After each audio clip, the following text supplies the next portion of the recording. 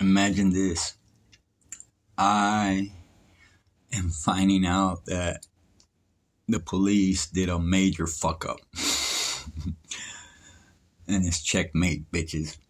Um, they set me up with a beautiful woman, of course, homeless. There I go being a Captain Save-A-Ho because she's beautiful and she's homeless. And I'm like, whoa, this beautiful woman does not belong on the street. I was like, wow, how is this possible? Like, wow. Anyways, yeah, that's how I went into it. But at the time, I was a mess. Like CPS had taken my two daughters away, gave them to the mom, and um, I couldn't talk about my daughters without crying like a bitch. And everybody like turning their back on me, like believing the rumors or whatever the fuck.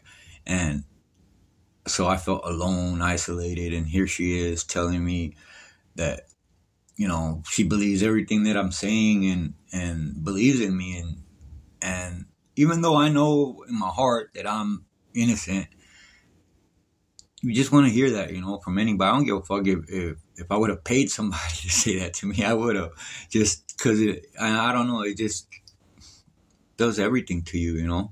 But anyways, and then she started saying, oh, I started saying, well, I fucking hate the cops. I hate CPS and all this. And she's like, oh yeah, me too. I fucking hate them. They're pieces of shit.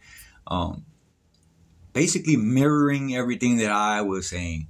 I was like, oh yeah, I'm into this and I'm into that. Oh really? Me too. Wow. And I'm thinking in my head, wow, where have you been all my life? Like, what the fuck? Where have you been hiding all my fucking life? You're just like perfect fit for my fucking glove. Look. Wow, where you fucking been? Here you are, perfect. Just perfect. Everything is so fucking perfect down to the fucking last detail. I never